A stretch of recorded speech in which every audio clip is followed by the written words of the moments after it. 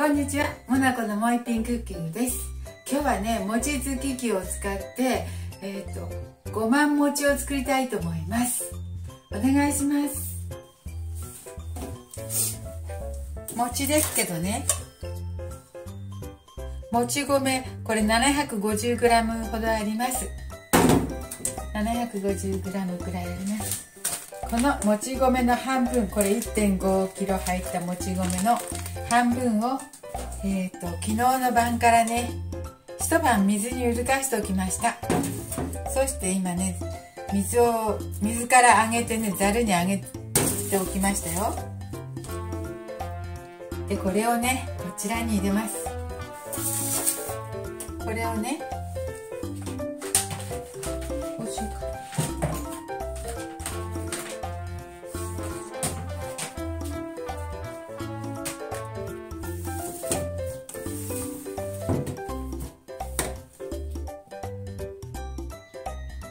この中に入れます。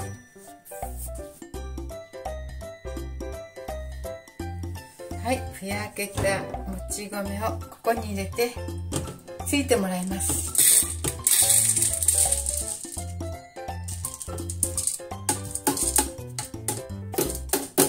蒸してついてもらいます。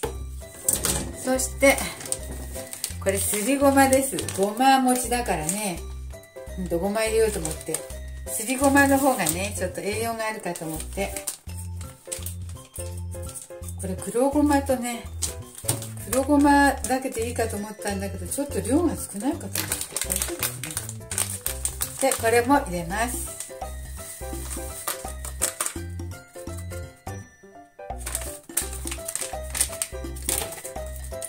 足りなかったら困るから白ごまも入れようと思って、白ごまとすりごまは合わせたらダメかな。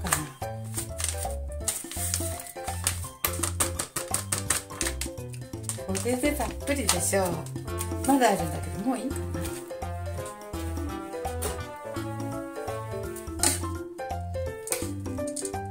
な。あ、これ混ぜなくてもいいね。自分で混ざってくれるね。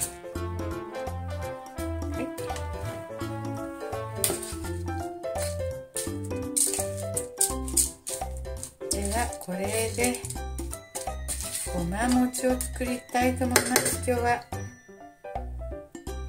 ついちゃった。よいしょ。ではね、自動のスイッチを入れます。はい。じゃあ餅がつけるまでちょっとお待ちください。はい、ピーピーになってつけたみたいなので、取り出していきたいと思いますよ。よいしょ。ピンで履いて、これね、ここにね、水をちょっと入れましたわ。ここに取り出しましょう。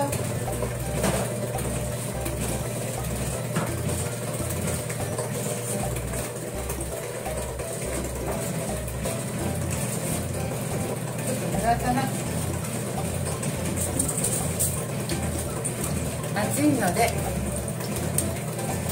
ちょっと濡らして、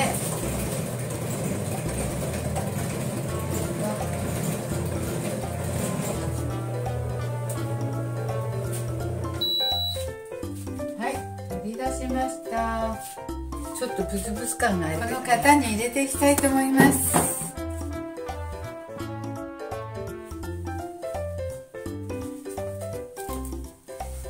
もう踏んで取って、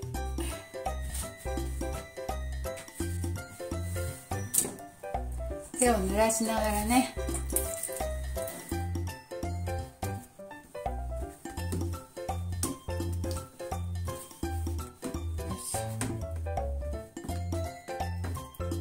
あ、気持ちいい。手でそこ入れていきます。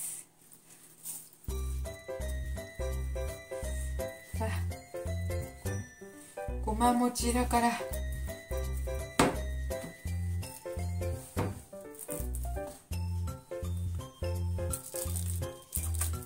すごい色です。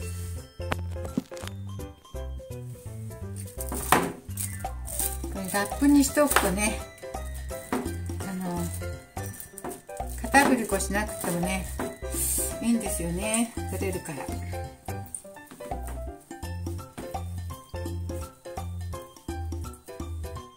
いしょ。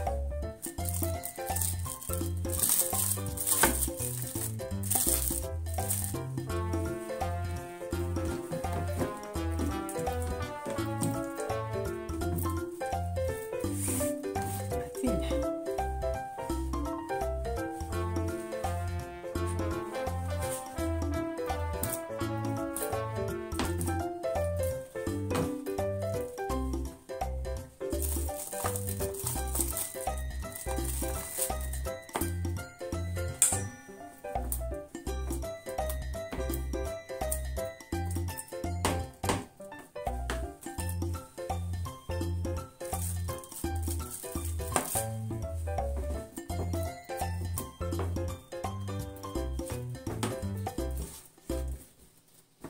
よいしょ。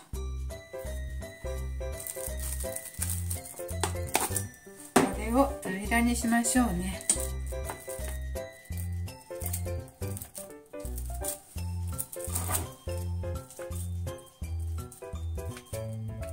平らにしてちょっと硬くなったらラップ外しますね。平らにしておいてちょっと硬くなったらラップ外しますよ。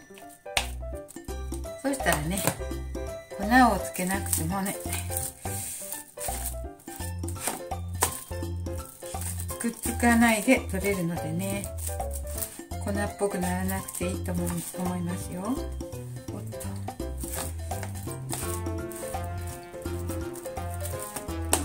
固まったら食べやすい大きさに切ってもいいですね。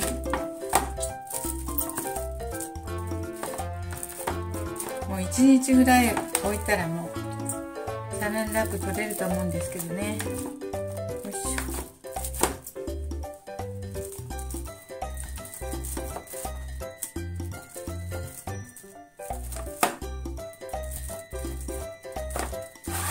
はい、今回はごまのちょっとよもぎを取りに行ってる暇なかったので、まだよもぎも小さいと思ってごま餅にしてみました。よいしょ。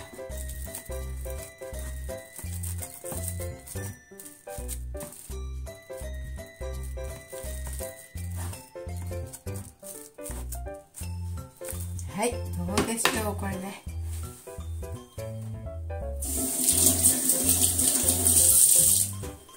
これはね、つきたてなので食べてみようと思って。よ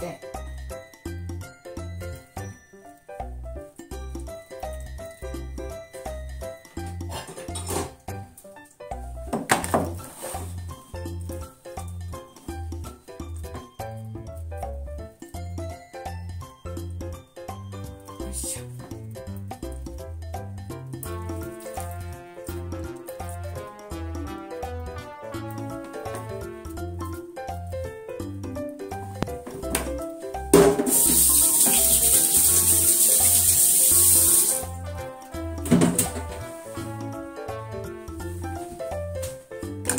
はい、できましたね。はい、これでちょっと乾かしましょう。蓋をしますね。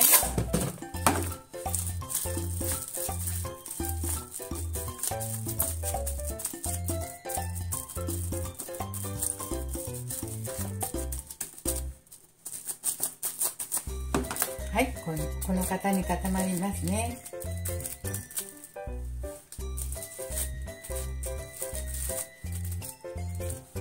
そしてこれだったら2つぐらいに切って切り餅にできます。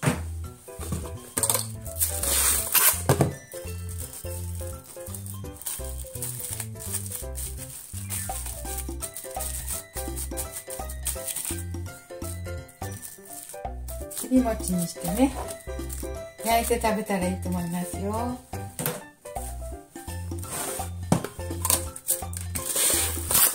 いしょ。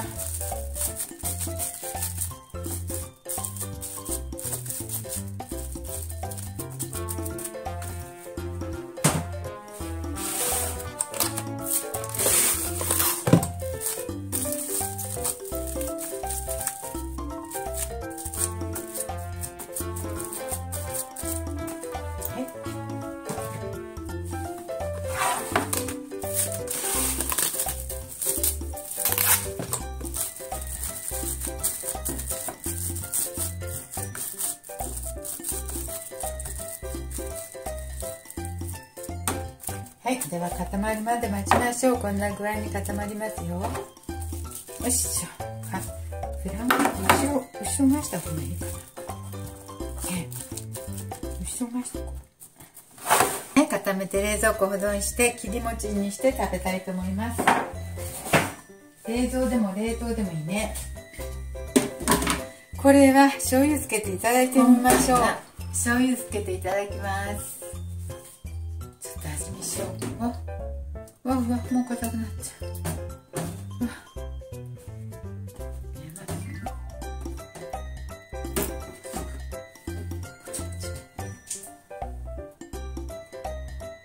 ごまなので真っ黒になりましたけど、体にはいいね。ビタミン E だね。いただきます。